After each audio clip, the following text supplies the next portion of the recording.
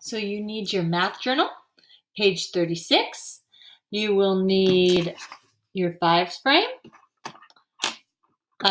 crayons, preferably green and orange, a pencil, and some counters. I'm going to use green and orange counters, but any counters will work.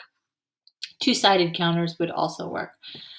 So what we're going to do is we're going to work on ways to make 5 or ways to break 5 apart. So in this problem, there are 5 pumpkins. Some are orange and some are green. Show 2 ways the pumpkins might look. So there's 5 pumpkins. Some are orange and some are green. Show 2 ways the pumpkins might look. So I could use my 5s frame and I could put some orange on, and then the rest would be green. Do I have 5 pumpkins? Let's count. 1, 2, 3, 4, 5. I do. So there's 5 pumpkins. How many are orange? 1, 2, 3. And how many are green? 1, 2. So we're going to show our pumpkins with a number bond and with a picture. So I'm going to first draw the pumpkins. I have 3 oranges. 3 of the pumpkins are orange. And 2 of the pumpkins are green. If I wanted to make them look like pumpkins, I could put a little stem on them.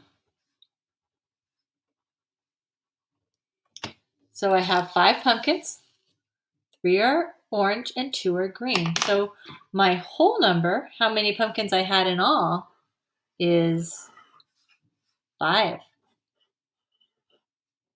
And then I have 1, 2, 3 that are orange and 1, 2 that are blue.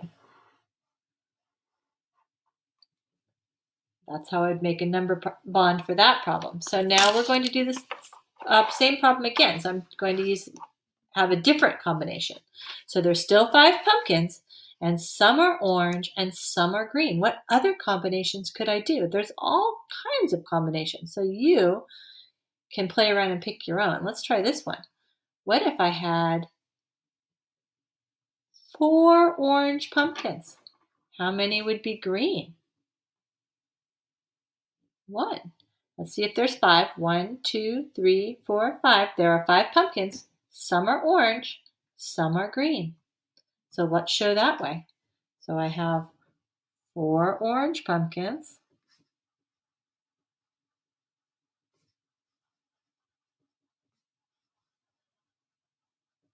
And 1 green pumpkin.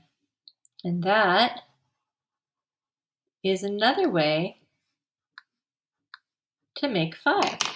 So 5 is my whole number. That's how many pumpkins I had in all. And part are orange and part are green.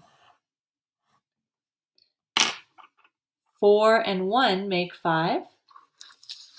3 and 2 make 5. I have 5, and I can do it with my hand. If I had 5 fingers, and 1, 2, 3 were down, then 2 would be up. If I had 5 fingers, and 1, 2, 3, 4 were down, then 1 would be up. We're looking at ways to make 5. Good job. Now you can see if you can come up with your own ways. You can do the same as me, or maybe you can think of some other ways to make 5.